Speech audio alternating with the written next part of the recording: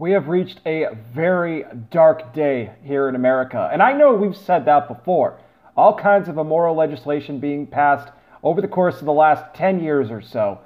But now we're really stepping into territory we don't want to go in. A Texas dad being told by a jury he has no right to stop his 7-year-old son from becoming a girl. Let's get into this, guys, right now. Welcome to The Conservative Truth. If you don't mind really quick giving this video a like, share it across all of your platforms to help me spread the word. And don't forget to subscribe and hit the bell to enable notifications so you never miss a new video whenever one is posted.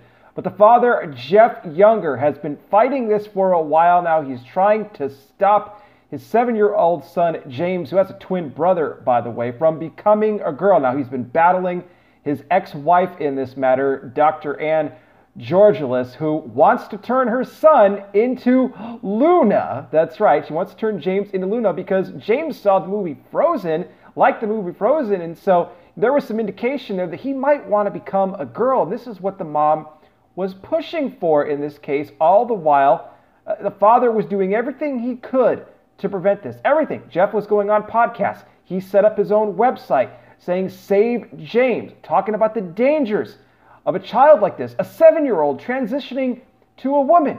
But just yesterday, the jury coming out with their final verdict saying that the father, Jeff Younger, has no right to stop his 7-year-old son from becoming a girl. He had a legal right to try and stop this, but no.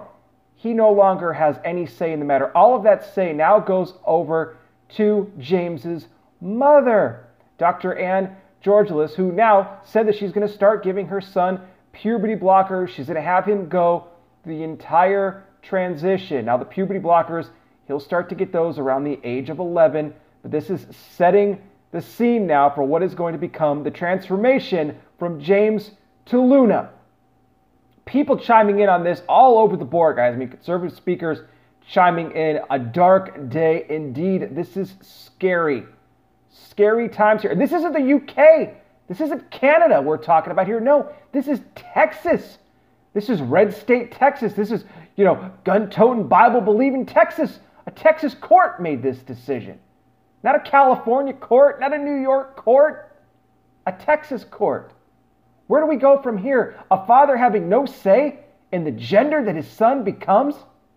Trying to keep his son a boy. Biological sex is a boy. And the mother had the nerve to accuse the father of child abuse for wanting to keep his son a boy. I want to hear your guys' thoughts on this in the comments section.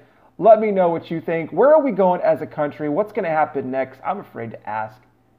Thank you guys so much for watching. I'll be back with more. You guys take care. Please be safe out there. God bless each and every single one of you, and I will talk with you soon.